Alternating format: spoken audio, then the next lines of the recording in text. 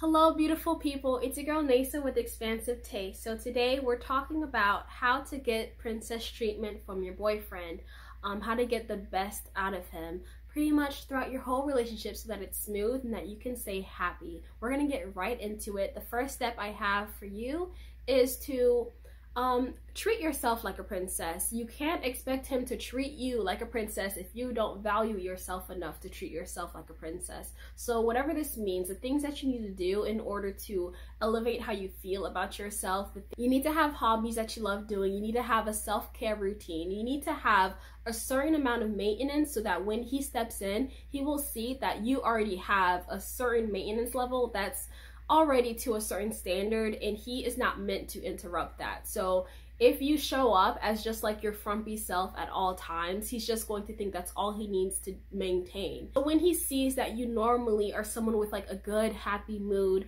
and you take care of yourself, you have this certain standard of life, he's going to pretty much be more inclined to maintain that because he wants you to stay exactly how you are, in a sense. When he sees you in your positive energy and feminine embodiment, like, he's going to want to maintain that and also add on to it so that, you know, he could continue to see that and see it grow, and he's going to want to be responsible for maintaining this happy princess, okay? Now, I have to say something a little serious, because the thing is, some men aren't going to be happy to have a princess, okay? Some men just do not feel like they are enough. They just don't have the container and space for something so great. So you got to ask yourself first, does this guy actually like me? Does he actually love me? And I like to think of the song by Sierra, if that boy don't love you by now, he will never ever never ever love you. So don't put up with a guy who's not going to actually be all in, okay? It's not worth it. He's going to find a way to just dog you down and, I don't know, make you feel unimportant and unworthy, so that eventually you just kind of like, you know, just put your sweats on and stop taking care of yourself, stop doing all your hobbies, stop hanging out with your friends. That's pretty much what he wants. He wants you to feel low so that he can not have to put any effort in, okay? So throw him away. If that's the guy that you are with, throw him away. He doesn't want to see you succeed. He doesn't want to see you be happy. But find yourself a guy that wants to see you happy. So you treat yourself like a princess, you found a guy that actually likes your company, and now you need to be able to have boundaries. You need to know your boundaries and know what you're pretty much not going to put up with, and know how you're going to invest your time with yourself.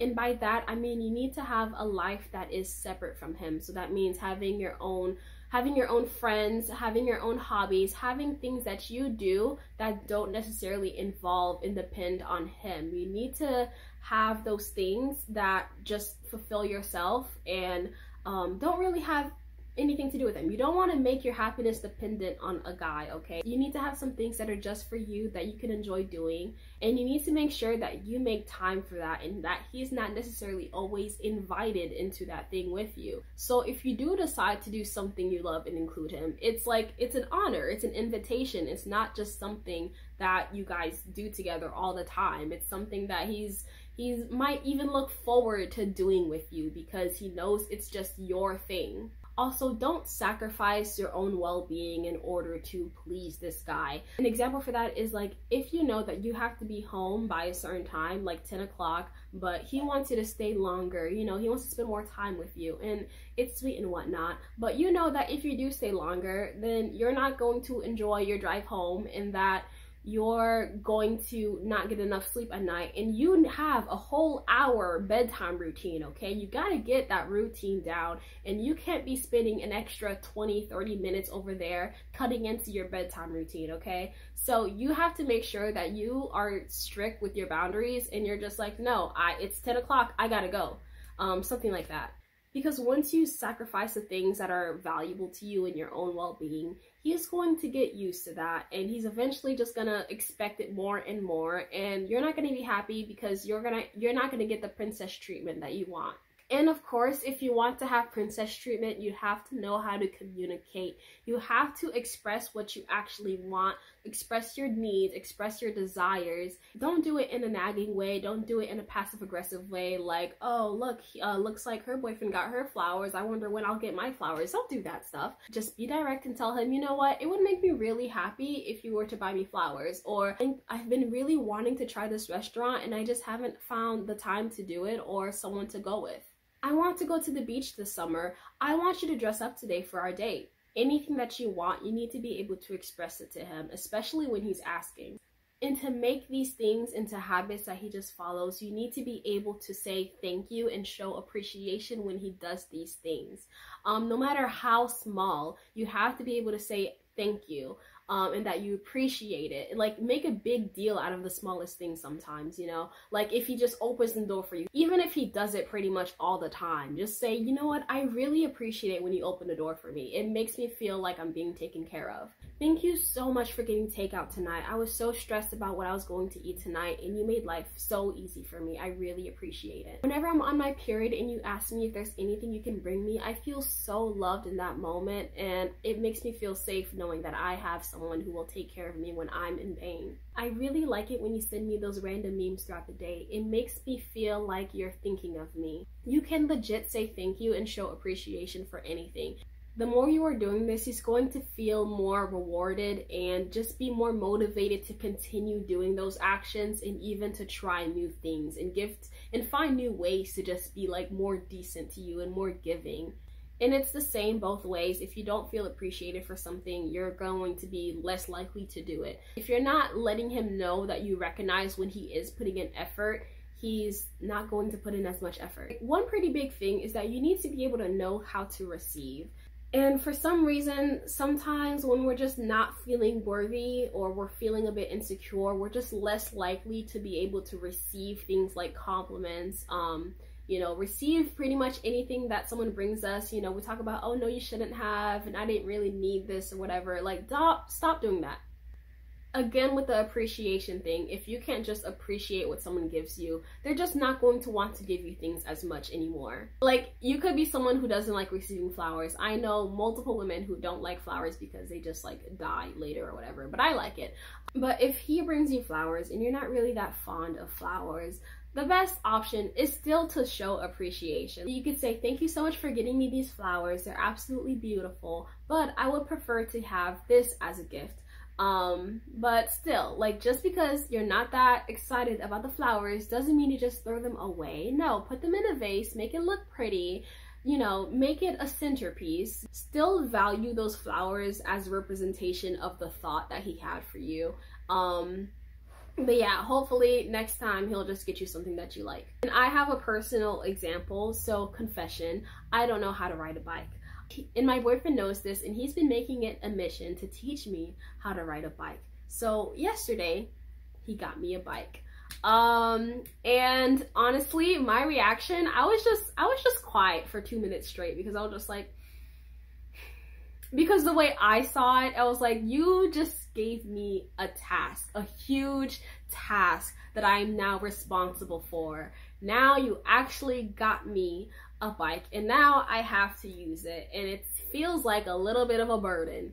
But I switched it up and I just was like, you know what? Okay, I'll learn. This is a gift that you're giving to me. I had to think of it from his perspective, and his perspective is that I should know how to ride a bike by now, and it's a sorry life if I don't know how. It's not just a bike that he wants to give me. He wants to give me the experience of a basic skill that I should have learned in my childhood.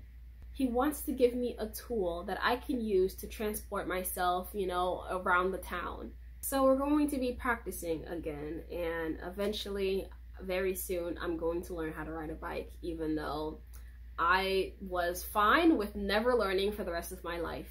Another tip is that you have to be able to pick your battles. There are going to be some disagreements along the way, and you just have to know which ones are worth fighting for and which ones are, you just gotta let go because they're not really that big of a deal. Just pick your battles and keep things as smooth and peaceful as possible. You don't want to be nitpicking at little things that don't really matter, because once you start doing that, you're giving him an invitation to start doing that to you. It would also help to establish your roles.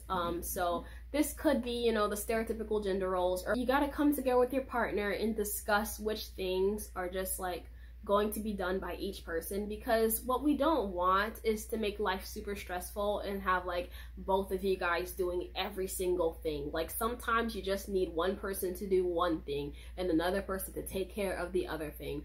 Like for example, I can drive, but whenever my boyfriend and I are driving together, he's on the wheels, he's behind the wheels, okay? Even if we're using my car, he's usually the one that's driving, and I'm pretty much, the only time I will drive is that if I'm dropping him off somewhere or picking him up somewhere. Also, of course, if you want to be treated like a princess, you gotta treat him like a king, okay? You gotta treat him like a prince or whatever he wants to be treated like, okay? Men have feelings, okay? And they want to be taken care of too. So you have to find ways in which you can make him feel special too. You gotta boost his ego. You gotta give him the compliments. You gotta, you know, bring him some surprise gifts too. You have to be able to provide him with something that he is not able to bring himself. There are so many ways in which you can make your guy feel special. You could cook him a meal. You could decide to set a date at one of his favorite locations. You could take him skating. I don't know. Something that he is not going to think of doing, but you deciding to take the initiative to make it happen. A relationship goes both ways, and you can't just be thinking about what you can get out of someone. You have to be able to give a guy something. And no, it's not just the punani, okay? It's a lot more than that. You gotta give him something that's of value that he legit cannot get anywhere else. You gotta bring some excitement and joy into his life. You gotta make him want to keep you around. In the same way that you want to feel taken care of and loved, he also wants to feel taken care of and loved. So, you know, when he has a story to tell, when he wants to talk about something that you know nothing about, when he, like, let's say he really likes motorcycles, or he just wants to talk about his job, let him talk, okay? Let him talk. Don't interrupt. Just let him do his thing. Be in his zone. Don't be mean and talk about how his interests are stupid and they waste time. Like, if he loves playing video games, then let him play his video games, okay? Like, he's allowed to have things that he also enjoys, which is why you need to have things that you enjoy, so you're not invading and, I don't know, being a succubus, taking away from his things that bring him happiness. You know, have your own things so that he can have his own things, and let him be happy in his own space too. That's pretty much all I have for you today. I could, you know, expand on this more later depending on what you guys want to hear about. So leave some comment down below. And thank you so much for watching, beautiful people. Make sure you like, comment, share, and subscribe. I send you my love. Mwah. Bisous.